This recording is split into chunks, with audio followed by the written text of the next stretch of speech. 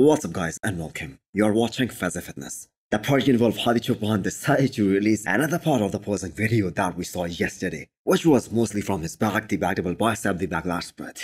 And this time he showcased two of his extremely dominant shots. So the reigning Mr. Olympia Derek Linsford has one of the best front double biceps in the bodybuilding right now. But Hadi was able to beat him in the front lat spread.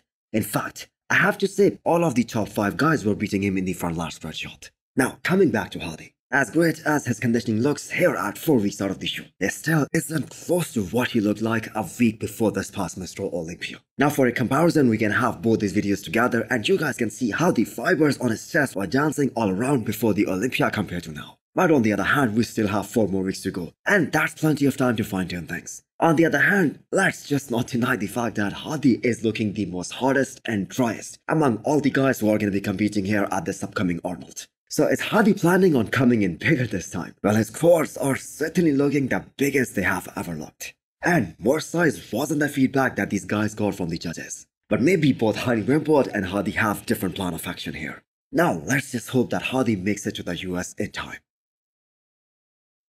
Marcelo aka Horsemdi from Brazil is up next, with his favorite most muscular shot 4 weeks out of this year's Arnold, which is also gonna be his first ever Arnold, not to mention his first big show.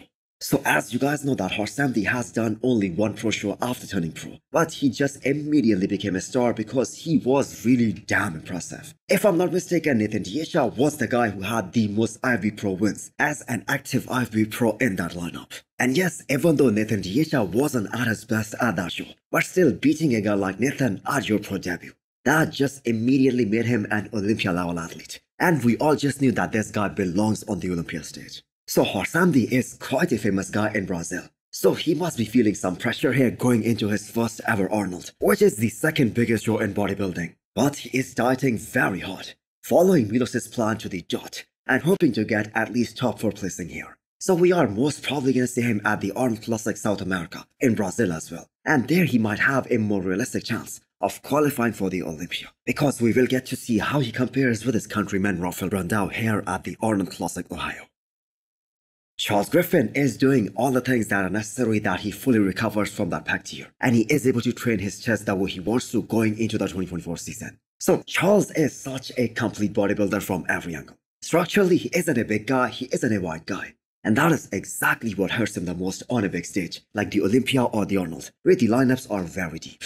But still being able to place top 10 at the Olympia when he had to go through a pec tear, which was visible on the stage, that is an incredible achievement. So that is the weakness that Charles needs to overcome for 2024. It's not really an exaggeration saying that Charles was one of the most ripped guy on the Olympia stage, and there lies his true strength. Being able to come in shredded to the bone, exposing the lack of conditioning in guys who are genetically so superior to him. And that is why he was able to crack top 10.